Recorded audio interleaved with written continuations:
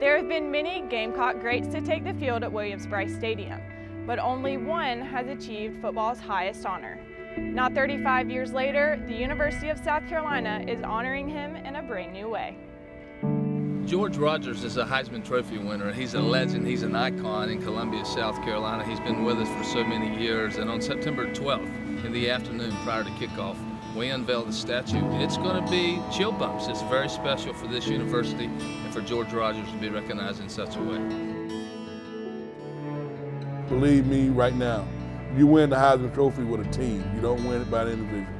I never did take credit for whatever I've done in the pros or whatever I've done in college, because it takes a group of people to do all those things. And that's what I always remember about my mom saying, always be humble.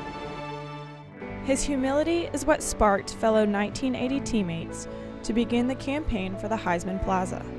Last October, sculptor W. Stanley Proctor began the task of capturing in one single statue all of what makes George Rogers the man he is.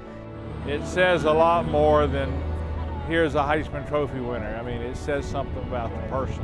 This is just going to be absolutely great. I can't imagine it not being working with George. I mean, what a personality. Besides being the athlete that he is, I mean, the devotion of people in this area to him as a person and an individual is just, it's unbelievable. Proctor would spend the next 9 months meeting with Rogers to perfect a final mold that would leave fans remembering what Rogers claims his most important title, a teammate. Well, that photo right there was me looking out over on the field. I was watching all my teammates play. After I came out of the game, I just wanted to watch the guys that played running back and watch and see what they do, because we had some real highlights when I came out of the game. They had other guys that had some potential too, and I wanted to see what they was doing. I know this statue is a big deal, and I just wish that they could do something for all of us, you know, especially the ones that play on my team, because they made me look good. He kind of introduced me to college football, and then I played for several years after that, because I was a little younger than him, and I was never hit that hard. So it was quite an experience. And of course, winning the Heisman and all the attention we got back then, and all the attention he brought to the university, and still brings to the university. And, you know, he's just a great guy. It really means a lot to the offensive linemen on the team that actually blocked for him.